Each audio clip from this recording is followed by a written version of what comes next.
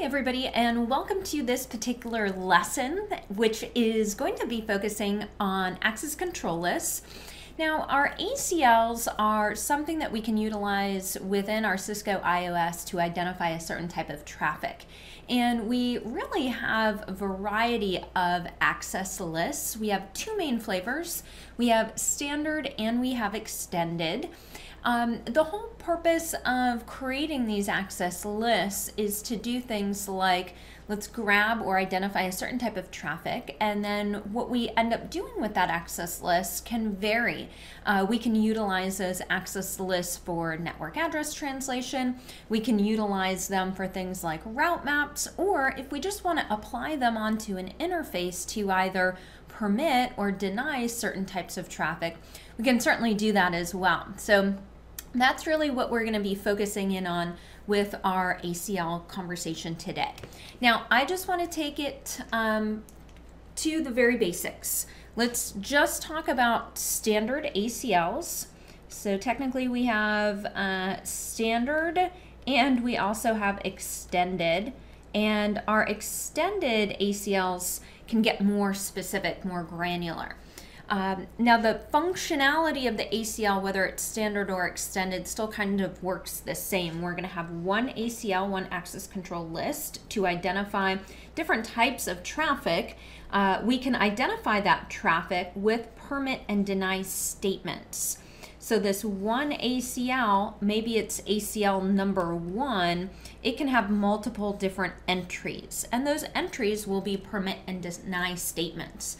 Permit means go ahead and allow it through. Deny means block it. So when we specify these statements in a standard ACL, we are only looking at source IP address. So when we think about that layer 3 header, we have a source and a destination IP address. We're only going to be looking at source address.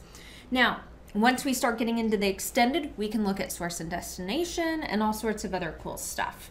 After all that traffic has been identified, a variety of actions can be taken. So we can leverage that ACL, like I said, for things like network address translation, or maybe if we're doing something like VPN, we can grab a certain flow of traffic and say, let's go ahead and pop this into our VPN configuration.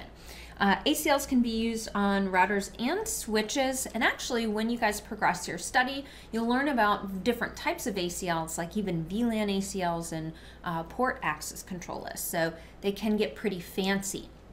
Now, one of the things we also need to remember with our access control lists is that these are going to be reading from the top down, all right? So just like we would when we're reading a book. So when we do have multiple entries in one single access control list, we are going to just read from the top down, and the first entry that our parameters meet, let's say I have an IP address of 10.1.1.1, and this access list is permitting anything from the 10.1 whatever subnet. My IP would certainly match that entry.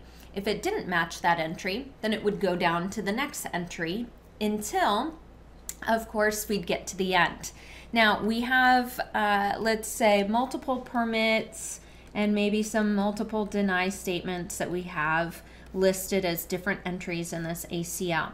Now we have to remember there's always going to be an implicit deny or a deny at the end.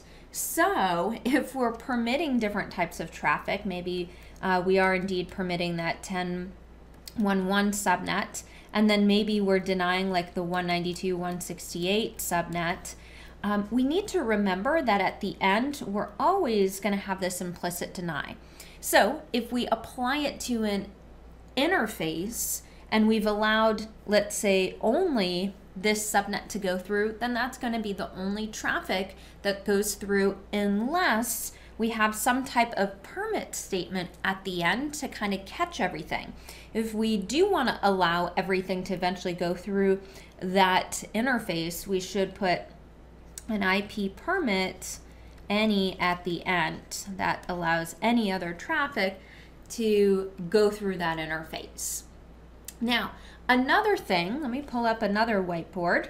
Another thing that also makes access control lists a little bit different is the configuration of the wildcard mask.